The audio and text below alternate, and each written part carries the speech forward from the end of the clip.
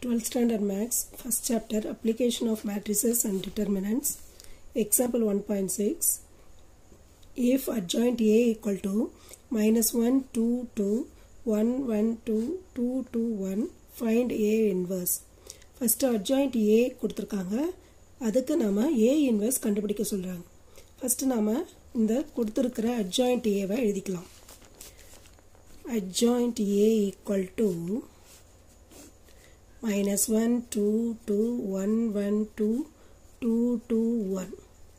இதுக்கு நாம of adjoint A equal to first இந்த minus 1 எடுத்துக்கணும். minus 1 into இங்க மல்டிப்ளை பண்ணணும். 1 into 1 1 கீழ இருந்து மேலே போகும்போது என்ன பண்ணணும்? மைனஸ் போடணும். minus 2 2s are 4.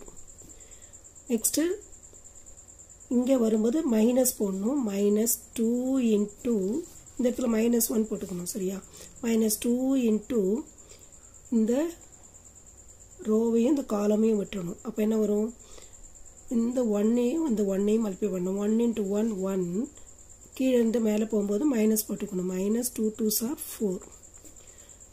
இந்த இடத்துல வரும்போது ப்ளஸ் 2 into இந்த ரோவையும் இந்த காலமையும் விட்டுறணும். அப்போ என்ன வரும்? 1 into 2 இதை மல்டிப்ளை பண்ணணும். 1 into 2 2 minus 2 into 1 2 equal to minus 1 into 1 minus 4 என்ன வரும்? subtract பண்ணி big number sign பண்ணணும். அப்போ minus 3 minus 2 into 1 minus 4 minus 3 plus 2 into 2 minus 2 0 ஆயிடும். இங்கே என்ன வரும்? minus 1 into minus 3 3 minus 2 into minus 3 plus 6 வரும். அப்போ 3 plus 6 9. Determinant of adjoint A ஓட ஆன்சர் 9. இப்போ நம்ம A inverse கண்டுபிடிக்கணும். இப்போ A inverse ஓட ஃபார்முலா என்ன? plus or minus 1 by root of determinant of adjoint A into adjoint A